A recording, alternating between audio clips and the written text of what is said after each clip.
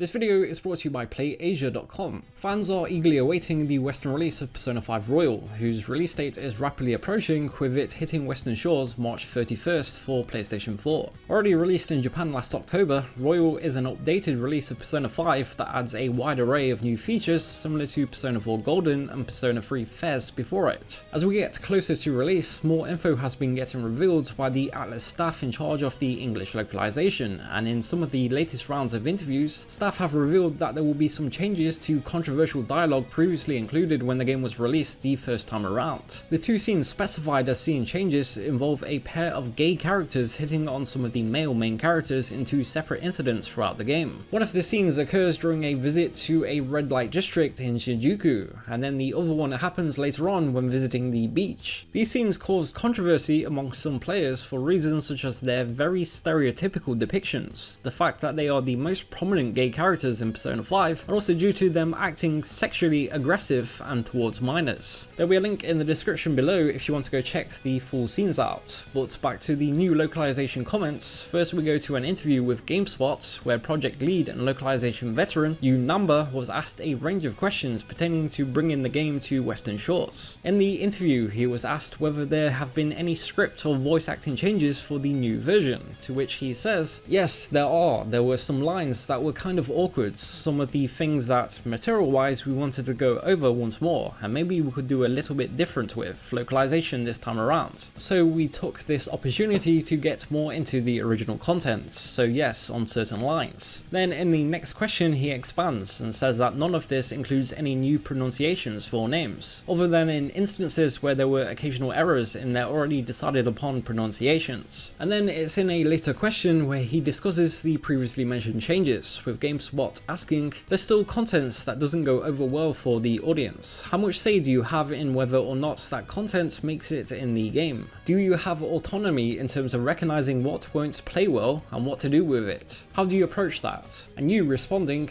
there were certain things in Persona 3, 4 and 5, especially now in 2020, where there would be a lot of talk about the things in those games. As a localization manager, I really can't do too much about what has already made it into the game. But in Persona 5 there were a few NPCs that, while we were doing the localization, our team members felt a little bit of awkwardness about when working on it. And with Royal, we were determined to see if we could do something about it, at least localization wise. On our end, it took a lot of effort consulting not just the production departments, but talking with our marketing and how they would feel about it if we changed how things were in Persona 5 to this new way. What would the public reception be, what the company would think, whether it would be okay if we do make the change. Ultimately for Royal we did go with it, and I think we're pretty happy with what it is. It's not a significant change, but I think there's enough of a change that people who weren't comfortable going through that part in Persona 5 would feel better this time around. Yu then explains which parts of the games he is referring to and says, I think the community had a very strong response to that, and you saw that, and that was definitely altered for Royal. And then in the next question, which asks how they would be changed, he adds, unfortunately those characters were portrayed as more like predatory. In Royal, I don't want to say that we made it mild, but we made it as if they're being very strong enthusiasts for something they like doing. But it's not like they're on the hunt for some young boys or anything.